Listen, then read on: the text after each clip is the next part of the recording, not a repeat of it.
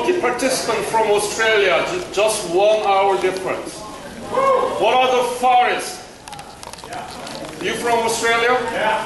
How about Turkey? Where is Turkey? What is the difference? 6 hours.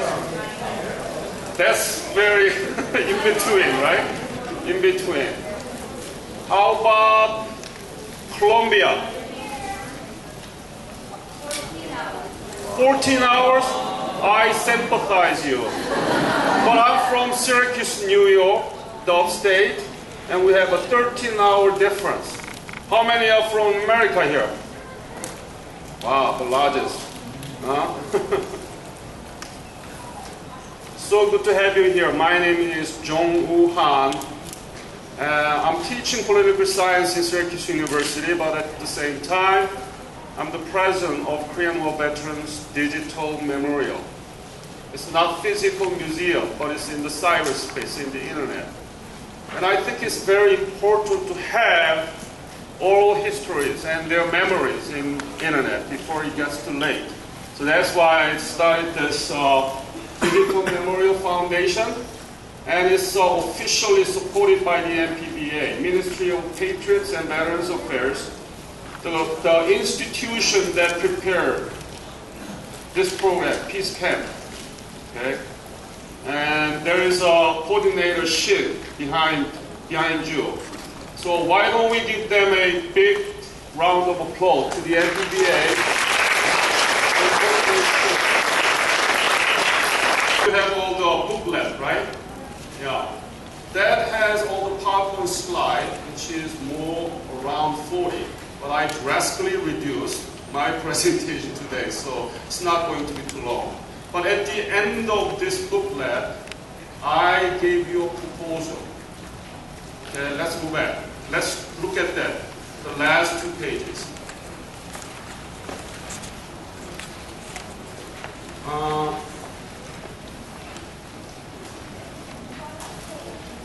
Okay, this section after the blue insert, KWB Legacy Project, Global Peace Camp Congress. That's my sort of ambitious vision to propose to you at the end of my presentation. All right? So, let's start. I want to show you the digital memorial that I established. KWV, Korean War Veterans, and David and Mary, digitalmemorial.org. And you can see what they did during the war. So go to the veterans and you can go to last name, then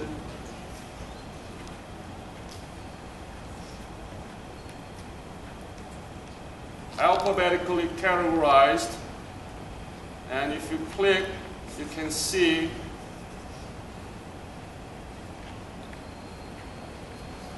their interview.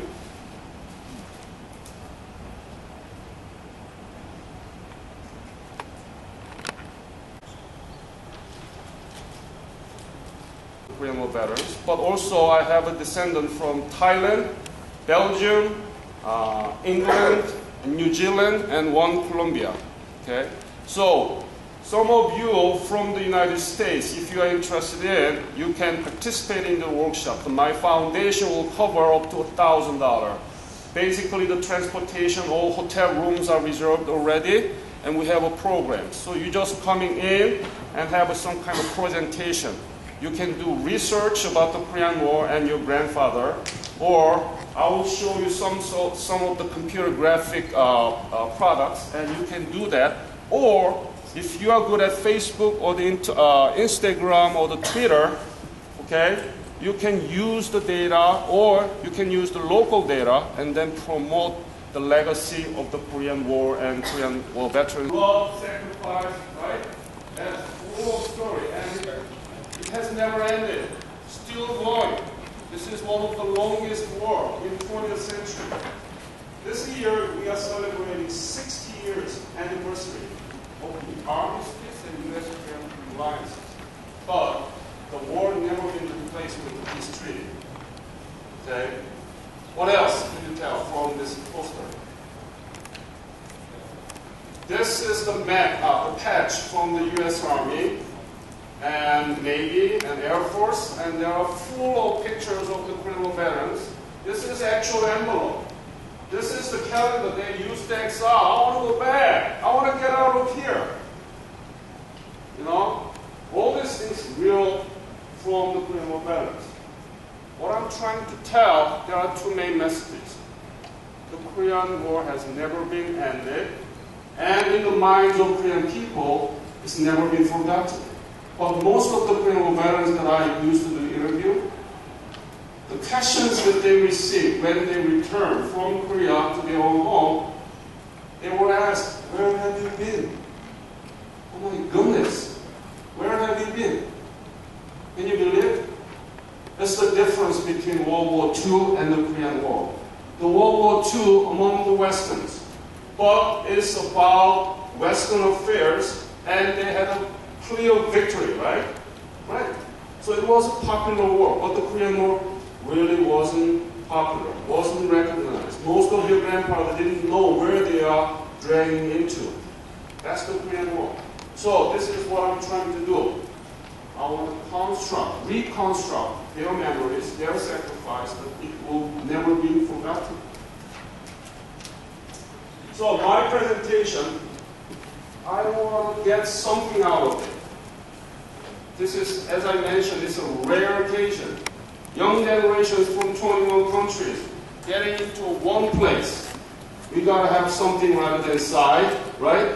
Huh? Do you agree? I hate it. He's everywhere. And I think the answer is coming from who you are. Who you are. It's not just young generation from 21 countries. You are special. Why? Because your grandparents came here in this land. And I think we can answer to that question. What good can come out of this camp, peace camp, based on what Koreans have been going through, Korean history. Korea is unprecedented. As you saw from the videos, we are the only country, I think, in 20th century and even from human history that we were able to accomplish simultaneous economic and political development at the same time during the very short period of time, 30 years. 1360 to 1480, that's the Industrial Revolution. That's how Westerns achieved the economy and then political development, democracy, right? We started from scratch after the war. Everything devastated, nothing left. We started from the beginning, and we were able to be called one of the most substantive democracies in East Asia, and also economy. With the size of Indiana state in the United States, we are now 11th largest economy. So already there are something good came out of the Korean War, but there are something that we need to do a little bit more. Okay? And I want to ask you that question. See if you can make some difference. Okay? Finally, I want to propose that you do work with the Foundation and MPBA so that we can construct together the memories in the cyberspace. And then, why not? Let's make it as a World Congress of the Korean War veteran generations. Young generation, I'll give you the example. There were precedents. Okay? Who are you? Who am I? Why am I here? Who are we? Am I confused? Am I asking you the same question? What are the difference between who are you, who am I, and who are we? What do you think that I'm trying to tell you? Yes. What is your name? Kyle. Huh? Kyle. Kyle. The only difference is where we're from. We all came to support the same cause. Yes. Yes. Well, what else? Who are you? Who am I? It's the same question, right? And the third line, the questions in the third line. Who are we? Yes. You can make more of a difference as a group than you can as an individual. That's it. You are an individual from 21 countries. You share the same background. we have the same grandfather, right? The Korean War veterans.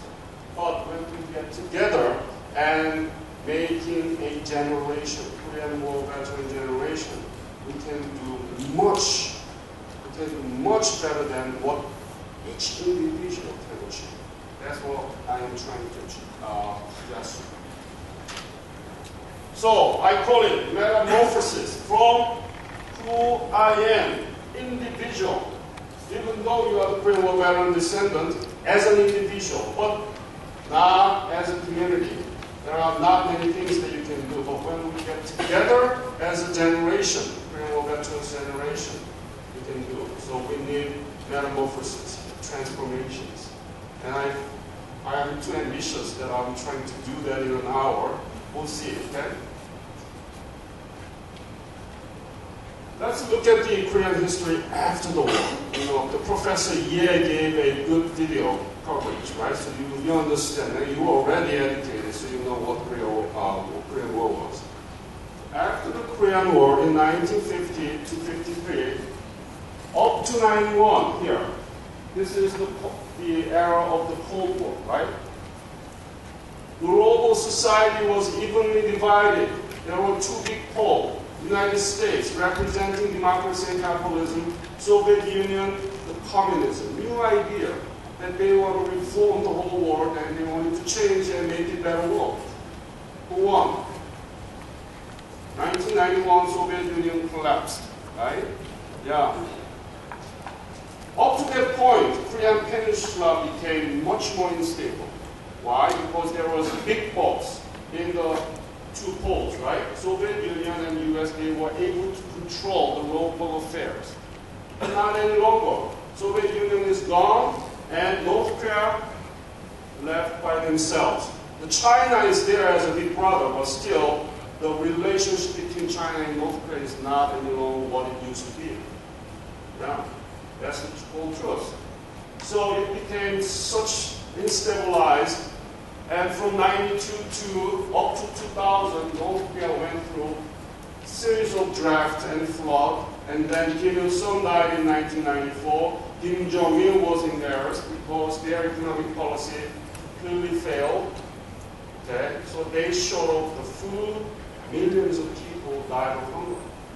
They were embarrassed. That's why they came up to the negotiation table in 2000. That's the sunshine policy of the Kim Dae-jung administration. From 2002 to 2000, up to now, that's why there is a six-party talk. North Korea actually wants to be recognized by the United States. They want to normalize the relationship with the United States because they know that the U.S. is the only country that either kill or make them alive.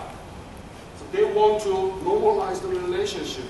You may not believe in it, but I've been engaging in the academic collaboration exchange program with North Penn University, completely supported by the United States government and funded by the Korean government.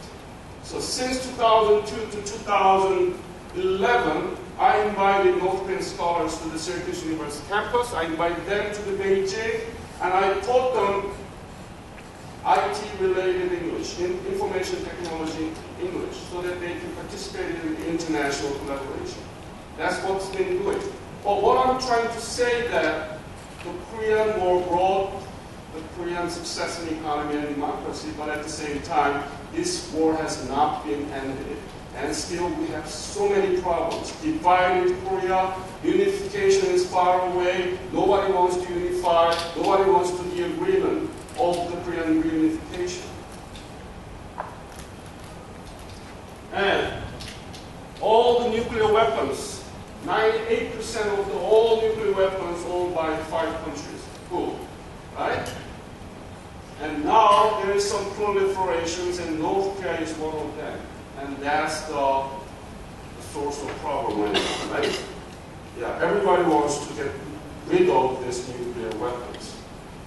And that's what it is right now, the Korean Peninsula, one of the most instabilized and heavily militarized zone in the world. What do you see? What do you think this picture tells you?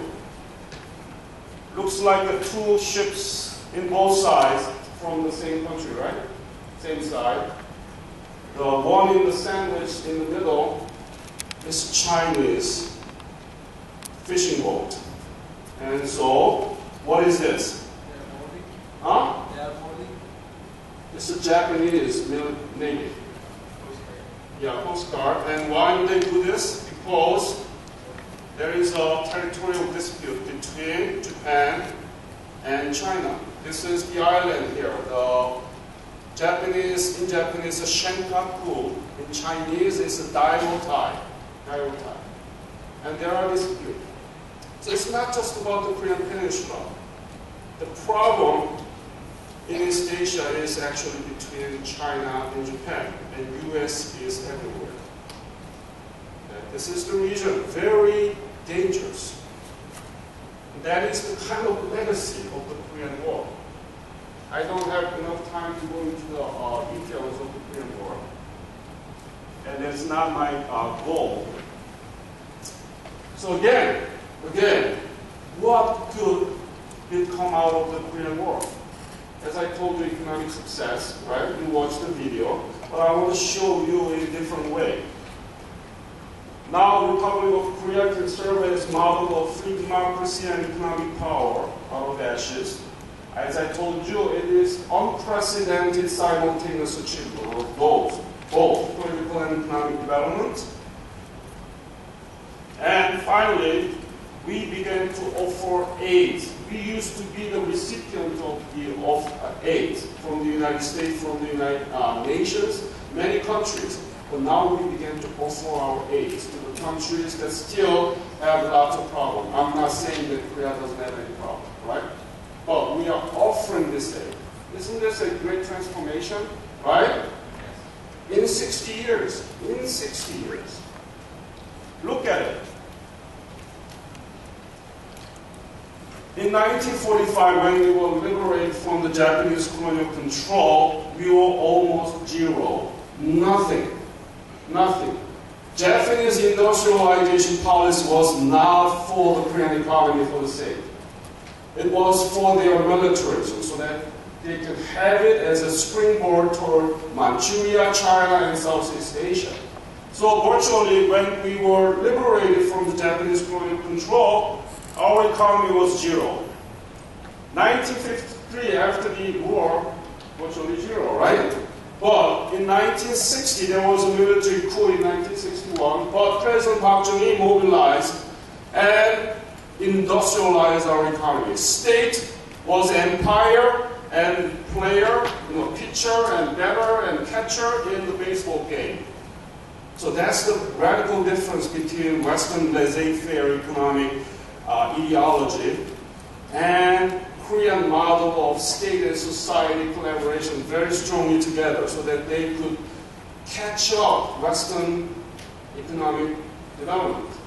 So up to 1980 and 1990, look at it. This is like the trajectory of an airplane taxed out from their warehouse and then go into the runway and begin to take off and reaching to the maturity. That's the 1990. That's how we industrialized our economy in 20 years, in 1997. And then there was IMF crisis. Many countries was really severely hit, right? But we were able to go through, and now Korean economy is the model of sustainable economic development now, right? Look at this. In 1961, our per capita GNI, $82. Now we have, you see that, right? Commodity export in US dollar in 1961, altogether $41 million. Now $464 billion, 11th largest economy in the world. Employment share, agriculture was everything at the time, 63%. Now it's a 4.9, 5%. Life expectancy from 55 to 80. And one of the most important things in our economic development, the most important variable in economic development is the education. And in Korea, education, education, and education. That's what my mom used to say, you know. Look at it. From agricultural product in 1960s, we started with the light industries, making wheat. So my uncle in New York City, he used to sell this wheat and black leather jacket and sneakers, and, you know, he became a millionaire. And textile, automobile, now semiconductor market. We are the biggest semiconductor market leader in the world. Samsung, Galaxy, and LG, and Pantech, right? Yes. And as I mentioned, government always played a very central role in this process, rapid economic development process. So that's the different model. That's the different model. I mean, after 29, the Great Depression, every Western economy had a very strong role from the government too. But the virtue is that less intervention of government in the market. That's been guided as virtue, right? But from the, in Korea, from the very beginning, we all expect the state will do something. State will do something. So there are some differences.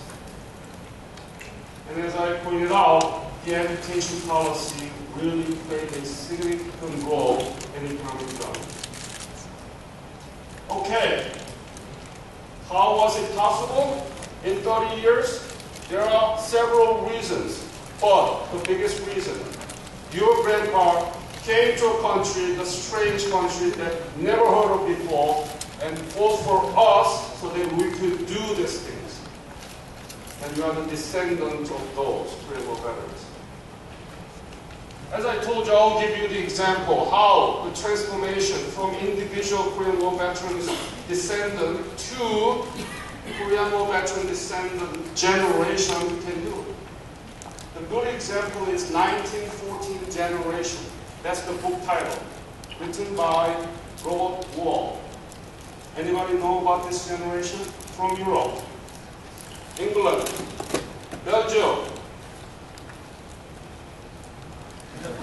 Oh yes. Where are you from? Turkey, yes. There has been World War. The first World War was started at 1914.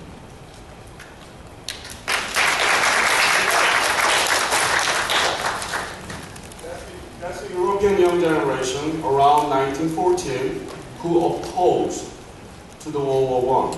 They mobilized intellectuals and the citizens, and they engaged in the movement, social movement and political movement, so that they could prevent. I mean, they wanted to prevent this from happening. Okay, so this is what a young generation was trying to do 100 years ago. 1914 generation. I'm not that ambitious. There are precedented that the young generation can do something about what's happening all around the world. What is the generation? Actuality, or arising only when similarly located individuals shared a common destiny and participated actively and passively in the social and intellectual movement that were shaping and transforming the historical situation. It's an academic definition. Do you think that you have something very similar to that ingredients in the definition of generation? Do you share something? Right? Definitely, what is it? You have a grandfather as Korean War veterans, right? And you're not here to learn how to fight, right? No. You are here to learn the lesson of the Korean War. So you are peace-loving young generations. And what are the another common denominators among you, among all of you?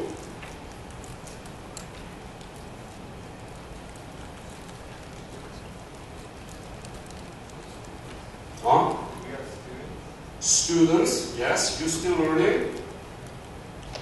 Yeah? We're from the same generation. Same generation, yes. Technology, this is it. You are not cowboy, but handphone guy. Huh?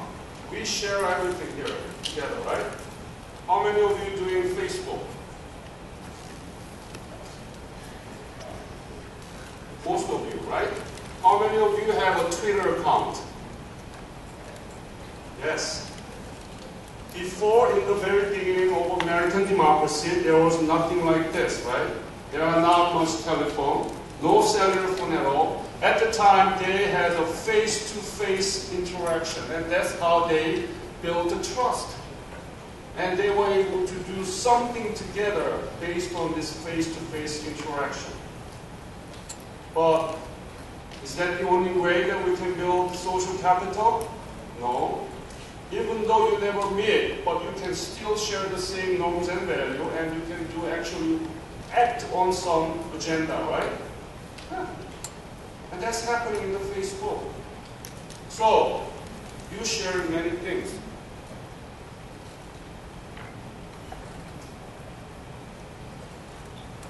So, now I want to say, who are we? Not I, as an individual, coming from the country that where your grandfather actually participated in the Korean War, but as a group, as a generation, that's sharing so many things together. And you are networked with internet technology. You are the descendants of the Korean War veteran from East and West, built on our trust of your grandfather's blood. You are here because you are the descendant, grandson or granddaughter. And we trust you as a descendant. I hope that there are any people here came here without that qualification, right? You are all descendants, right? Yes, yes. So we share the norms, value, peaceful coexistence, and mutual prosperity. That's what we want. No war. And we are networked through OSN, online social media. That's a powerful tool. Powerful tool. President Obama, the way that he campaigned in the United States, completely different. I don't need explanation, right? You don't need explanation. He drew the cellular phone, asking all the young generation to draw their own cellular phone, and then give the whole one phone number for the fundraising, and ask them to send their message to their friends.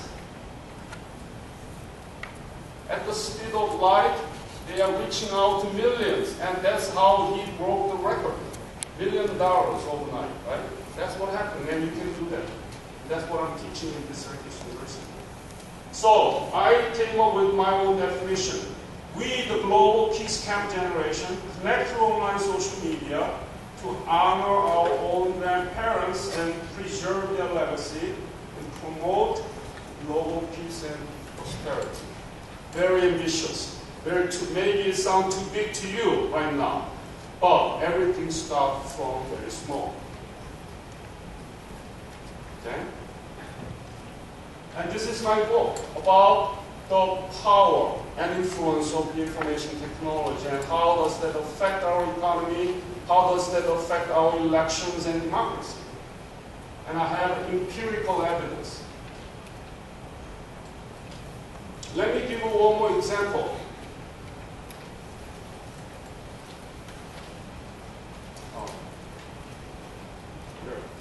Dr. Glenn Page. Anybody heard about him? He is the author of the book called Korean Decision. He was a Korean War veteran. He was actually in the students of Princeton University. When Korean War broke out, he drafted. He came to Korea. He killed many, many Chinese and North Koreans, right? Came back, continued to study, he got the PhD, and he wrote the decision-making process of how President Truman came to the kind of decision to dispatch the United Nations and U.S. forces to the Korean War. Korean Decision is a classical book in political science and international relations. Later, he founded Center for Global Non-Killing, and he is using Korea as the best example. That's one working that came out of the Korean War, the Center for Global Non-Duality.